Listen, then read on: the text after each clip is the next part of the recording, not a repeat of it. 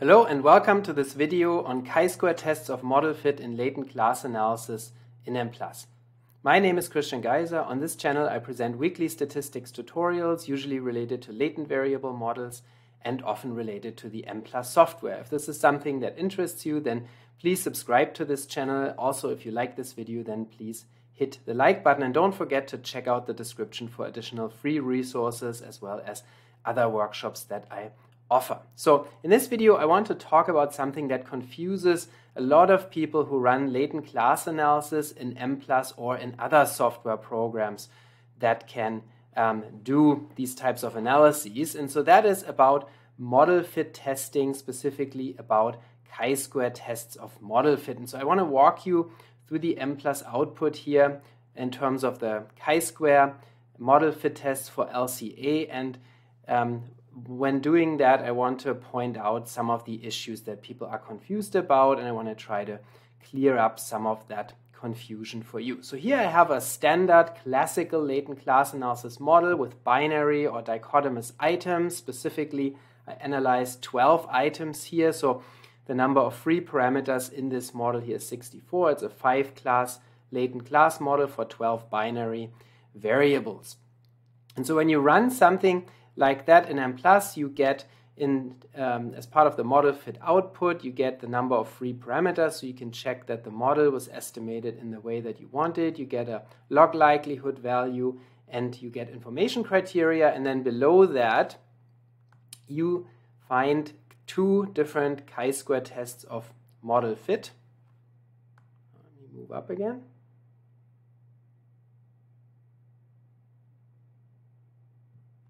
So here you can see the first one is a Pearson chi-square test that here has a value of 5012, and we have also a likelihood ratio chi-square test, the value of which here is 680.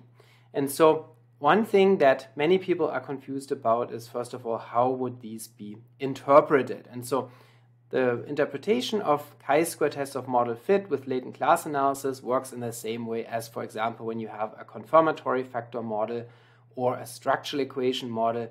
The tests allow us to test the null hypothesis that the model fits exactly in the population, so to say, in conceptual terms, or we could say that the model reproduces the observed data adequately. And so if that's not the case, if there's a discrepancy, a statistically significant discrepancy between the model implied data structure and the observed data structure, then those tests would be significant and then the model would be rejected. And so specifically, you can look at the p-values for these statistics, and the p-values allow you to assess that null hypothesis of perfect fit. When the p-value is very small, let's say, for example, smaller than 0.05, then the null hypothesis of exact model fit would be rejected. And in this case, you can see the Pearson chi-square test has a p-value that is 0.0000, so it's smaller than 0.05. It's very small, so according to this statistic,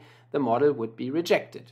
Now, when we take a look at the likelihood ratio chi-square, you can see that for the same model and the same data, the p-value for this likelihood ratio chi-square statistic that assesses the same hypothesis of exact model fit is 1.0 here. So it's the exact opposite, basically. It's like it tells you the exact opposite of the Pearson chi-square statistic, namely that the model fits perfectly. And so this is something that obviously confuses a lot of people when they run latent class analysis for the first time, or even when they've already done it before and they run it again for another data set and they find something like that. People find it very confusing, and it's obviously confusing because what do you do now and how do you interpret these?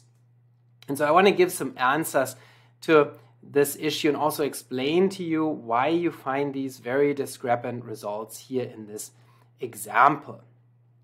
So in this example, I have 12 binary items and a sample size of 519, so a relatively decent sample size, and definitely a sample size that would be considered large enough for most latent class models given 12 items, so that should work, that should be fine.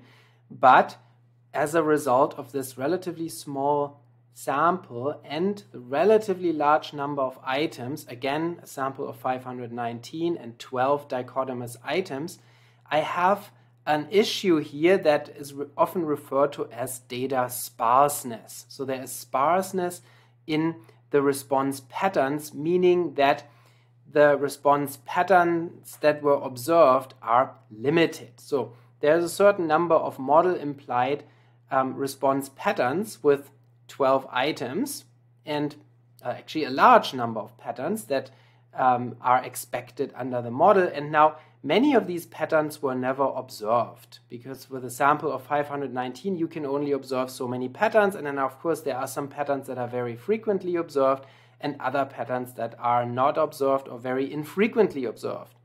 You can actually check that by looking at the so-called TEC10 output for latent class analysis in Mplus, where you get the model-implied response pattern frequencies and the observed response pattern frequencies for each pattern of responses. And so you have a separate video on that topic that you can check out and that I'm linking in the description below. And so if you looked at that for this data example here, you would find that many patterns don't have a very high observed frequency. And so that causes an issue for those chi-square statistics of model fit. It does not cause an issue necessarily for the parameter estimates of your latent class model. So when you look at the profiles, the conditional response probabilities, or the estimated class sizes, those might be fine, and you might find a solution that is perfectly reasonable. However, this data sparseness issue, that has an implication for these chi-square statistics. And specifically, it means that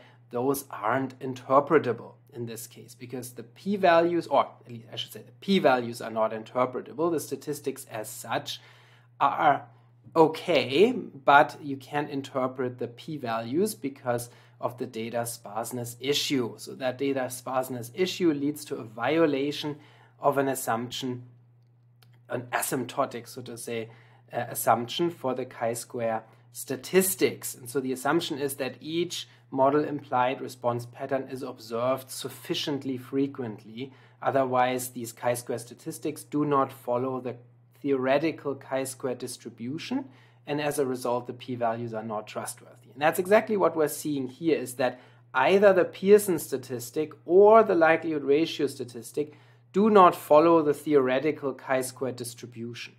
So, and therefore, these p-values here, either the Pearson p-value or the likelihood ratio p-value or both, are invalid. They're not interpretable. They're not valid because they're based on a different, or they're based on the theoretical chi-square distribution, but the statistics that we observed in our sample here are not distributed as a chi-square. And so how can you see that? So in which situation would you be able to figure this out? And so always when these statistics are very discrepant, so when you have very, very high discrepancies between the Pearson and the likelihood ratio statistics, like in this case where one is over 5,000 and the other one is 680, it means something is wrong and you have a problem probably with data sparseness. In contrast, when you find that these statistics are very similar, then it's more likely that you can trust the p-values. So that would be the case if you had a huge sample and not so many items, so that all of the response patterns that are expected under the model were observed with a reasonable frequency. And so then you would find that those statistics have similar values, and that would make you feel, so say, better about interpreting these p-values. Now, what can you do about it? What should you do about it? So first of all, the first thing that you should really do is not interpret these p-values. So do not take them and report them in a paper and say, oh, according to the likelihood ratio statistic, my model fits perfectly because the p-value was 1. That would be totally wrong. And it's actually bad because a reviewer might not pick up on it. Yeah? So, or editor, they might not know latent class analysis and they may not understand that this is an error or an erroneous conclusion. So that's the first thing. So don't use these statistics, or at least don't use their p-values in that case. Now there is a solution to this issue that can be used, so say a non-parametric alternative to using these p-values. You could use a so-called parametric or I shouldn't say non-parametric, but you should say you could use a bootstrap approach that uses a parametric bootstrap to determine the adequate empirical distribution for those statistics, specifically for the Pearson statistic. This has been shown to work when you run a parametric bootstrap. You can generate your own empirical chi-square distribution, and then you could obtain a valid p-value for the Pearson statistic. However, this is something that isn't implemented in the Mplus software. It is implemented in other programs for latent class analysis, but not Mplus. So in Mplus, you would have to run a Monte Carlo simulation study to simulate that chi-square distribution. So it's all very complicated.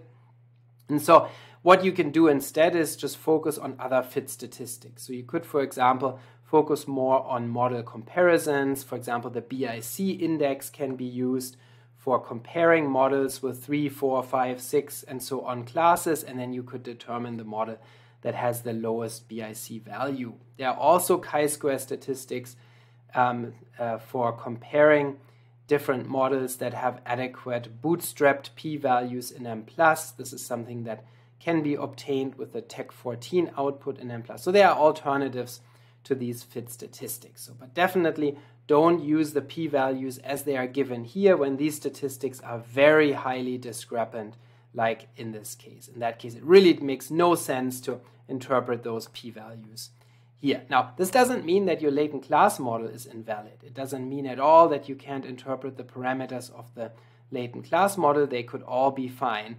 This is just about these fit statistics, and in fact, that is the case here in this example application, that the class model that I estimated here makes perfect sense. It's perfectly reasonable to use it, but it's not reasonable to use these asymptotic p-values that are given here for these statistics. So in summary, when you run a latent class analysis and you find that these Pearson and likelihood ratio statistics in Mplus are very, very different, then don't look at those p-values. Just simply don't use them and use other fit statistics for figuring out which latent class model you should use. I hope you found this video useful. If you did, then please subscribe to this channel. Also, don't forget to hit the like button and check out the description for additional resources, and I'll see you next time.